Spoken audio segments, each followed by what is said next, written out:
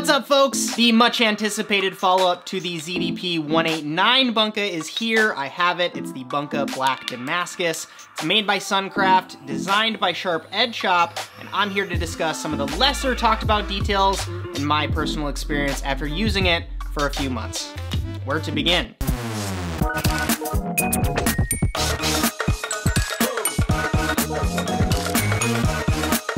Do this.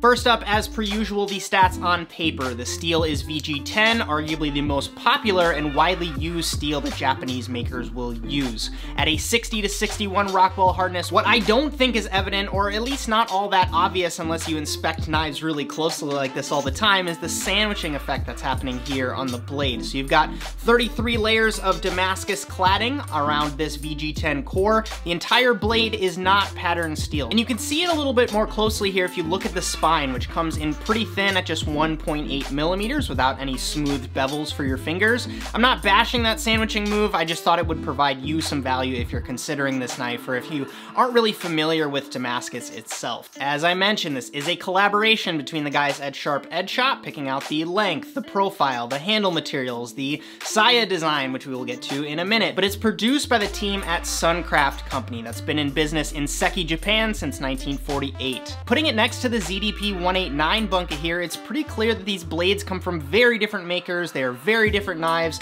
the most obvious being in their length. The Damascus's blade comes in at 160 millimeters, which, depending on your workflow and preference, might either be a deal breaker or a lifesaver. More on that when we talk about my experience. The weight on this is light at just 150 grams, which you might notice more if you're coming from a heftier Western style knife, but it is actually, believe it or not, heavier than the ZDP Bunka, something that surprised me when I put them both on the scale side by side just to make sure. I was scratching my head for a little bit on that one. Moving on into talking about handle materials, we've got a really gorgeous dark brown octagonal shaped Paca wood handle here. If we're really gonna zoom in and check on this knife handle a little bit closer, I don't think it's all that clear whether or not this is two separate pieces of wood here, because this is definitely a painted segment. It doesn't seem to be like a Corian spacer or anything like that. I can definitely feel a bit of a separation here. If you're really geeking out on handle materials and you want to know a little bit more, the guys at Sharp Edge Shop are great at their customer service, so reach out and ask them what's going on in the handle if you're really gonna nerd out about that. I personally love this color on knife handles. I gravitate towards darker woods myself, which might not float your boat if you like lighter woods like magnolia or something that you might find on another wah style handle.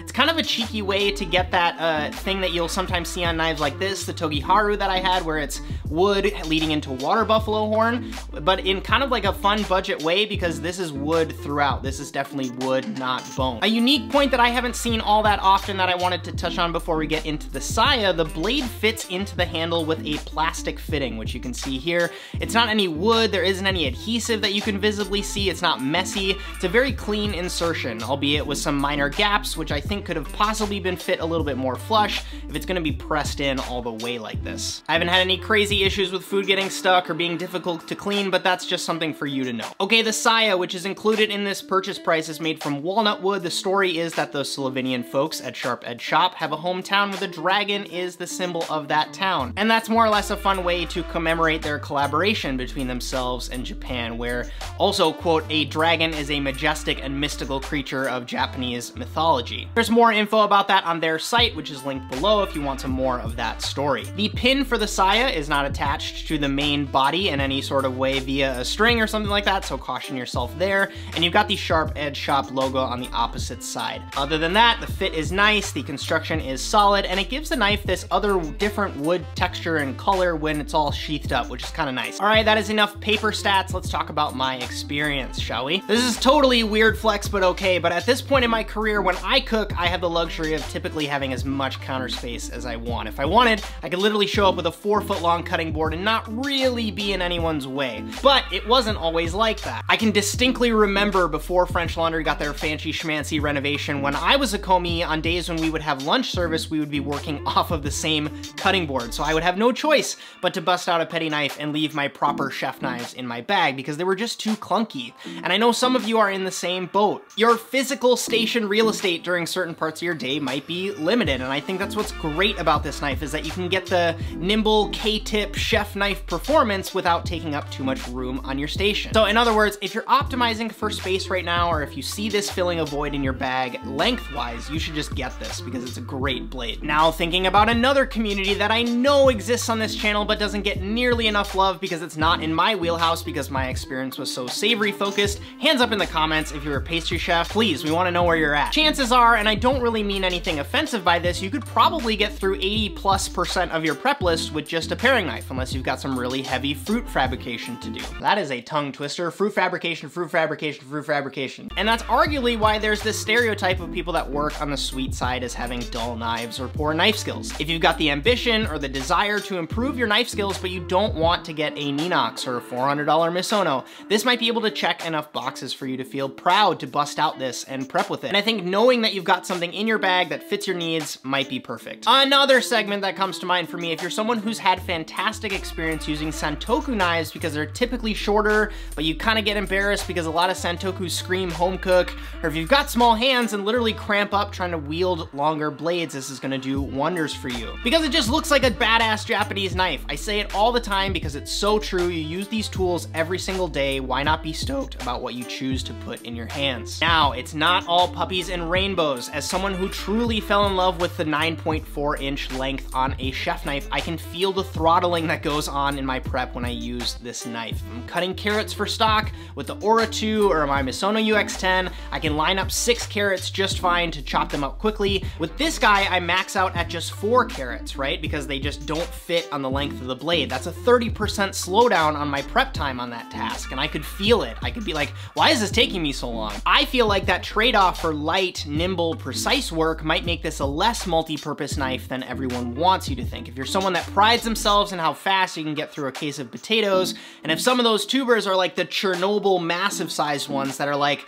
definitely not normal vegetables and they're actually longer than this blade, this is gonna be frustrating for you. So weigh that for yourself. You know your prep list better than I do. If you want to use this for butchery, I think you'd probably be okay. The 2 points that I always think about is the thickness of the blade and the hardness of the steel. If you're doing a lot of riding the bones butchery, this might be too thin for you. If you're doing small fish like mackerel and you do the technique where you just kind of slice through those softer bones, or even if you skin a lot of smaller fish, this might actually make you a speed demon. If I had to think of a practical use case where this really shines with protein, it's like if you have a carving station where you could literally break down your station for service, so you've got a little board that you use to carve lamb on because you're doing a tasting menu size portion, where you just have to cut something in half or knock the ends off, that's where I can see this knife crushing it. Because then you can literally go right into chopping some extra parsley for yourself or hashing some shallots if you find yourself running out. Maybe you're shaving some radishes for your station partner if they're busy or if you need an out of place, and this kind of just sits right next to your towel or on your board right on top with the smaller footprint. That is TSD. With that, I think I've covered a lot of the who is this for and should you buy it part of the video. Speaking of the buying part though, I've actually got 3 of these in my possession. They're still in the packaging with the sayas. They have not been touched. One of these is for a giveaway. Go ahead and do those 3 YouTube algorithm helpers. Make sure you're subscribed, get some color on that like button, and comment at me with something that kind of helps me get to know you folks a little bit more. Let's go with the most recent thing you've learned or picked up, whether that's technique focused or management focused. Maybe you're in school, you just got done with a class that gave you an insight on something, and I'm all for if it came from a mentor or a coworker in real life, but if you're coming to this video from an awesome podcast or a video or a blog post or an article you read, and you can link it up, I don't have the audacity to think that I'm the end-all be-all information for you folks. So please share, because it might help someone else too, especially if it helped you out. If you're new to my channel and you are confused about why I'm talking about this stuff, hello, I'm Justin, and I make videos about how to progress your career as a professional chef, and if you like the sound of that, go ahead and hit subscribe, because I publish new videos every single week on this channel. I have an industry podcast called The Emulsion that has different episodes every single week where I talk about news and I interview industry professionals. On Patreon, I publish behind the scenes content to my amazing supporters there. So if you're keeping track of math at home, you're like, 1 for giveaway, what are the other 2 for? Well, these were actually extended to me from Sharp Edge Shop as ones that they gave me permission to sell. And most of you know I'm pretty gear focused on this channel, and I would love to eventually have have a shop page of my own. So if you'd prefer to buy direct, know that 100% of the price you pay goes straight towards supporting this content, and doing that gives me the opportunity to do some more awesome stuff, get some new gear in to review, and if you go ahead and decide to purchase these from me, I will throw in a signed note from me to you with this, and you'd actually be one of the first testers of this purchase experience through my site. So if you want more info on developments like this, if you want to get a heads up whenever I launch new products on the shop page, make sure to get signed up in my email newsletter, because that's where I'm able to directly offer things that's available on the site. Maybe we should announce the Chef Knife Bonanza video winners, huh? Congratulations to the winner of the Maru Nagomi Santoku. The 3 Kangshen winners are, congratulations for winning the Sternsteiger Arminus, which I actually heard didn't do so great on Kickstarter. Someone can give me an update on that, even though I have no control over that kind of fulfillment process. I always feel like I should apologize for things like that to you folks. It's not always easy to vet that stuff. And lastly, the Sabol Brothers Chef Knife goes to... If you are someone that liked or watched or commented or shared those videos, I appreciate you. It's always fun for me to make those, and I can't wait to continue to create gear videos like this to help you get some insight on this amazing time to be a chef, where the landscape is so competitive and everyone's making fantastic stuff for us to use and cook and create with. Thank you, as always, for your attention. My name is Justin Khanna, and I hope you have a good one.